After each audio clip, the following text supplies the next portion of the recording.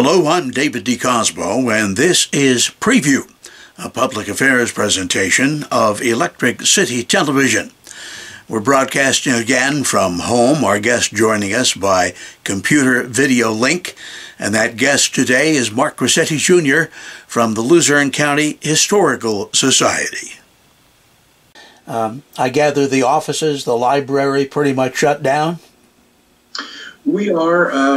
We've been closed, so our museum building is closed. Our archives, our offices. Of course, there's no tours of the Scotland Homestead or the Nathan Dennison House. We are trying to do some work from home.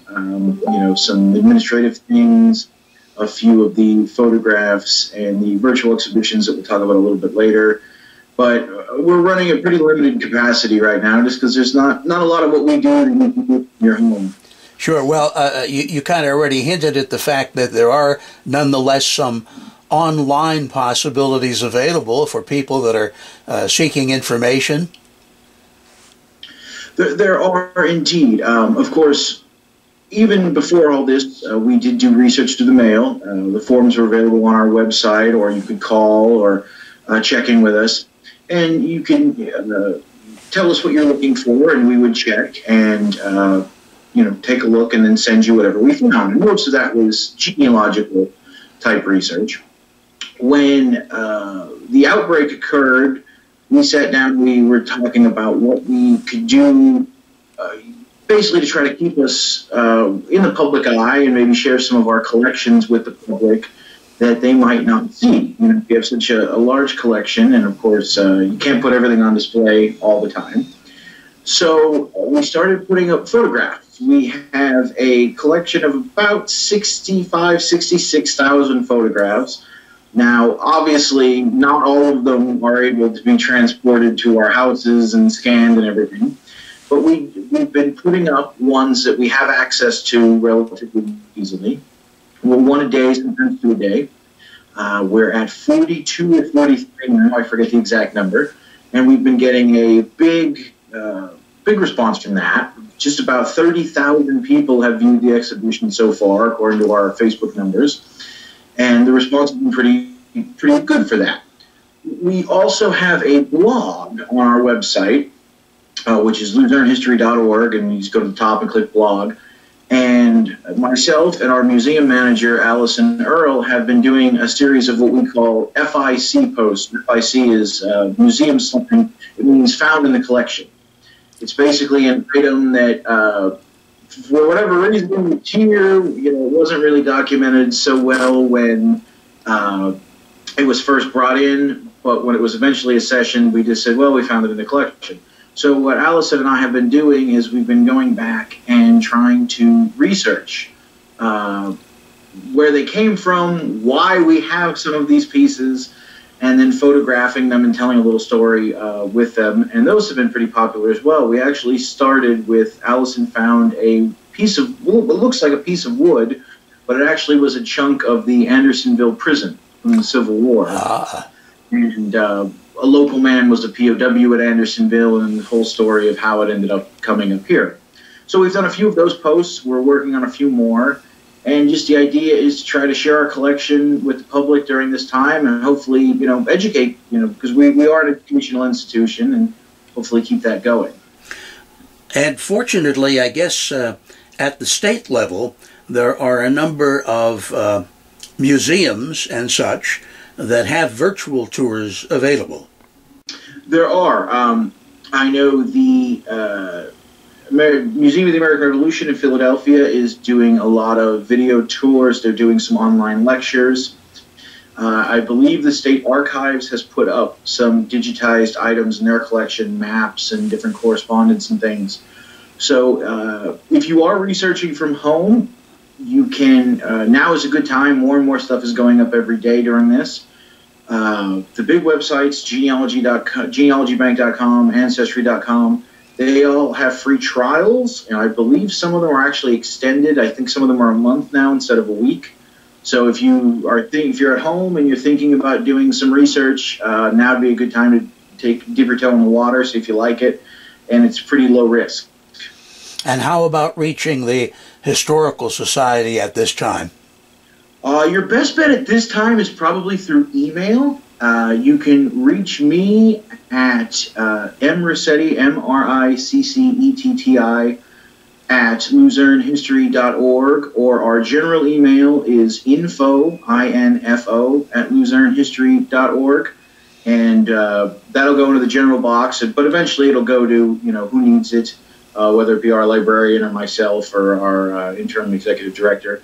So those are probably the two best ways to reach us. You can also message us on Facebook.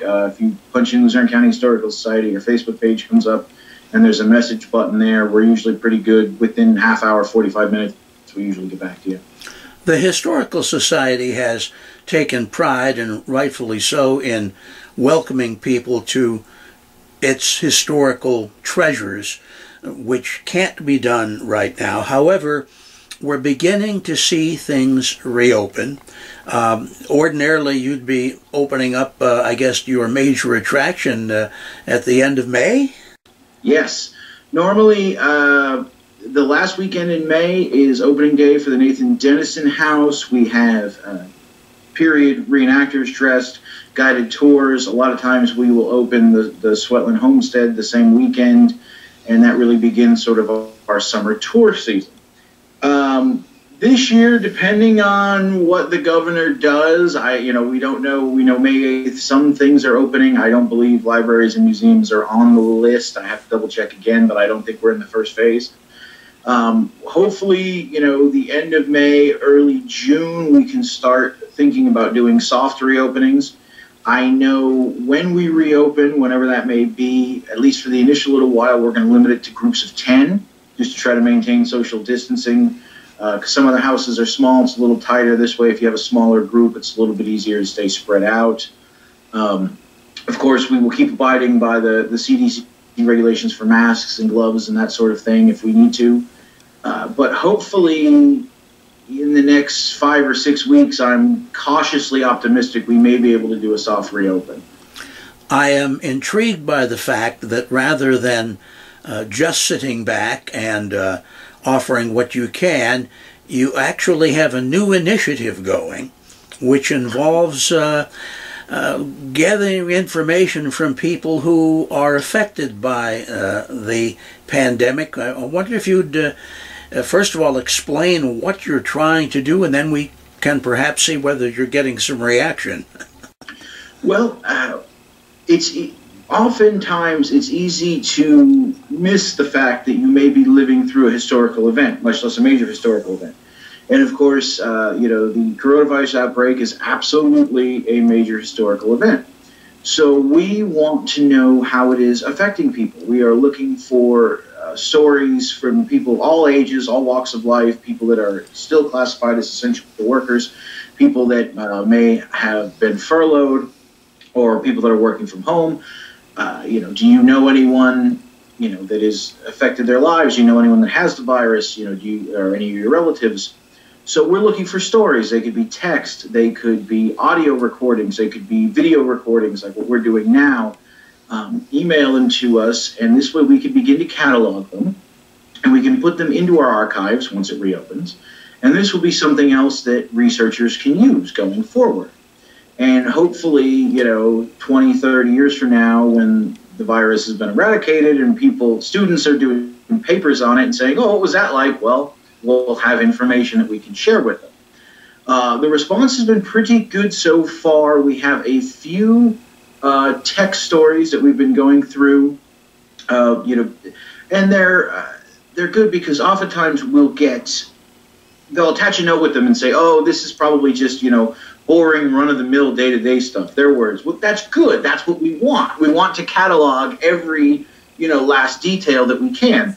So it's stories about, how it affects them going to the grocery store during the day. It's stories of, not being able to go check in on an elderly relative because now they can't get to the nursing home to see them. And so while that may seem like run-of-the-mill stuff, that is the kind of details that will get lost as we go further and further down the road. So it's important to document them now. Yeah, ironically, I guess in past situations. You think of the Agnes flood, you think back to the Asian flu, to the Spanish flu. You gathered those things, but you gathered them in retrospect.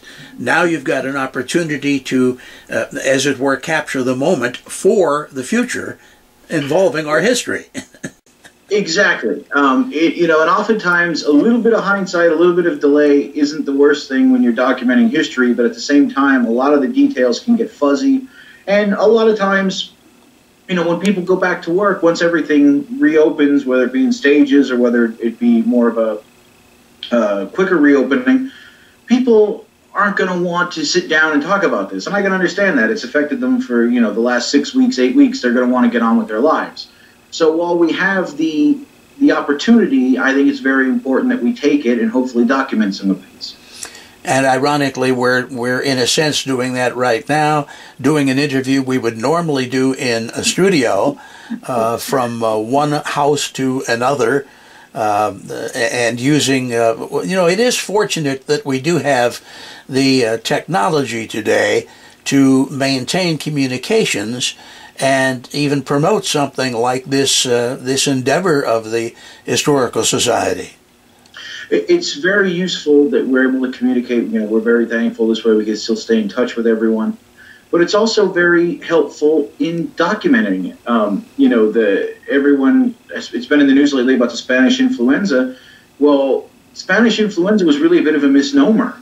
At the time, Spain was a neutral country in World War I, so they weren't suppressing the media. They had true freedom of the press because they didn't have any wartime censorship. So they were the only country that was actually reporting on the influenza pandemic. So they got stuck with the moniker Spanish influenza when actually it started out in military bases in Kansas, was really where we now know the first major outbreaks were. So because of this, it's a lot harder to hide information. It's a lot easier to get the correct information, and hopefully some of the myths and things that we've had in the past we won't have this time. Are you looking for written reports from individuals, video reports? What kind of material are you searching for?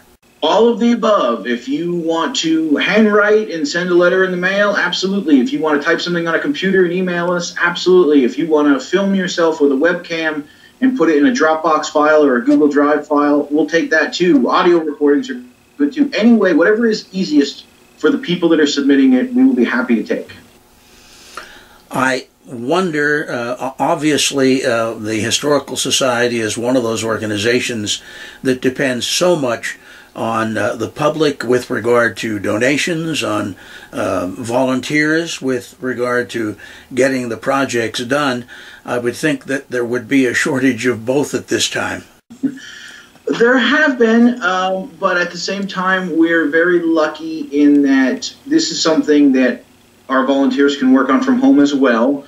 We can review the stories and then send them to different volunteers for cataloging and for processing. And our membership has been great during these times. We are in the middle of our annual appeal, as we always do in the spring. We do our annual appeal, and the donations are still coming in. I can't thank our membership base enough. I can't thank the public enough because they know it's not just us, it's every nonprofit right now is struggling. So if you have a favorite nonprofit, whether it be the Historical Society, whether it be a library, whether it be a college, whatever your preferred nonprofit is, if you can make a donation, or if you could volunteer from home, that would be a massive help because they're all struggling. Everyone is. Does your board continue to meet to sort of plan as best it can for the future? They do. They do very similar to what we're doing now. They've been Zoom meetings with that, but they've actually been meeting a little bit more often. They're up to twice a month now instead of once a month to try to go take it in a couple week chunks at a time. But we're trying to keep as much normalcy as humanly possible. And now, of course, the big question is when you're going to be allowed to reopen the physical facilities. And as you already indicated, that's pretty much up to state mandate. Yes. And we don't want to rush it. We're all very eager to still be open. And I know we have people who are eager to join us, and we're grateful for that, but we don't want to rush it. And when people a lot smarter than me tell me it's okay to go, that's when we're going to go. Do you have any events that are absolutely set in time that must be done at a particular time, or can they pretty much be just moved to another date? I mean, I think all the way ahead to July, of course, and the observance of the Wyoming Monument, which is such a tradition locally. Yes, we're lucky in that pretty much all of our events we can be flexible with.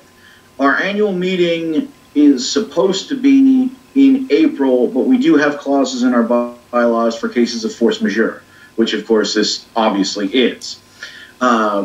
There is the 4th of July at the Wyoming Monument. There is generally the, as we said earlier, the opening of the Nathan Dennison House on Memorial Day weekend.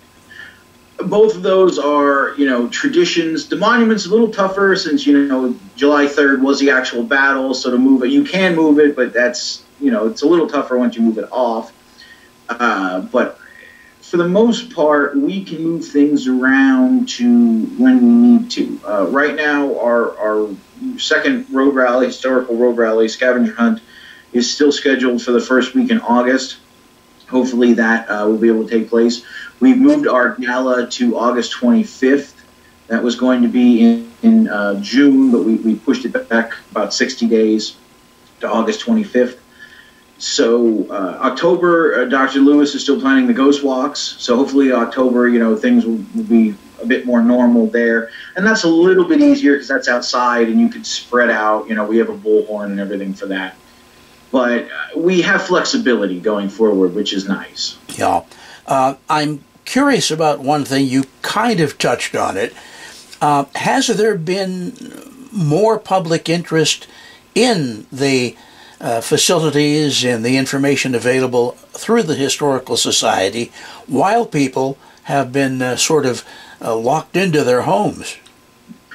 There has been a bit of a resurgence in genealogical research because no doubt, I'm sure, I'm the same way. I'm sure you're the same way, Dave. When we're home, we're looking for things to do, and there's things that we have an interest in that we probably have just dabbled in a little bit. Oh, I'm going to pick that back up again, I've been working on, I have an old Honda three-wheeler. I've been working on that out in the yard because I have the time now. Well, a lot of people, especially around here, are into genealogy. It's a very big hobby. And so people are sitting down and they're accessing a lot of the online resources, and then they can only get so far, or they come to a place that says, oh, the Historical Society has this birth record, or the Historical Society has this marriage license. So then they contact us. And a lot of it is just, hey, we know you're closed right now, but when you reopen, is this something you have that I can come and look at? And that's going forward. That way they know where they can access the material. Some of them are a little bit more in-depth research requests, and we are trying to do as much as we can with them from home. And some of them we can, and some of them we can't. Our librarian, Amanda Fontanova, she's been handling a lot of that because she actually has access to a lot of different things on her computer that I don't necessarily do. She has more of our databases and our indexes and things. But it's just, a lot of it is just people are going, oh yeah, they have this, they have that. And that's good because that keeps us, in the back of their minds going forward. It sort of reminds people that there are resources available that perhaps they haven't tapped, and this is a good time to take advantage of those resources. Definitely. And there's your local libraries. I mean, same thing. They're closed right now, but a lot of them have skeleton crews and they're working from home. They're answering emails. If there's something on there, by all means, check them out. And another place to look, you never know, it's pretty hit or miss, but it's free, and sometimes you get surprised, is Google Books. Google has been scanning a lot of older texts that are now out of copyright. I know they actually just started on the Harvey Smith, the 6-volume Harvey Smith History of Wilkes-Barre and the Wyoming Valley. Now, they only have the first 2 volumes up of the 6, but this is a book set that's been out of print for the better part of 100 years and goes for several $100s when you can find one. Now you can access it for free. So, since we all have a little bit more free time, take a shot, look in places you might not think, because sometimes you're pleasantly surprised. Well, one more time then, how do they connect with you and the Historical Society right now? Your best bet's through email, info@luzernehistory.org, info@luzernehistory.org. Or if you have Facebook, go on Facebook and message us. We're the Luzerne County Historical Society on Facebook. Just click the message button. Or if you have Twitter, we do have a Twitter. We're not as active on there, but we do answer on there. It's at LCHS1858 on Twitter. Well, Mark, I thank you for spending some time with us, and we look forward to hopefully in the very near future seeing all the facilities open again so that people can enjoy our history right here in Luzerne County in person. We look forward to having the public again, and thank you for having me on today, Dave, and thanks for giving us the time to tell people about what we're doing. Good. Hope we see you in person next time, Mark. Take care. Absolutely. Thanks, Dave. Right. Bye-bye. And thank you for joining us on Preview here on Electric City Television. I'm Dave DeCosmo. Till we see you again next time, here's hoping all your news is good.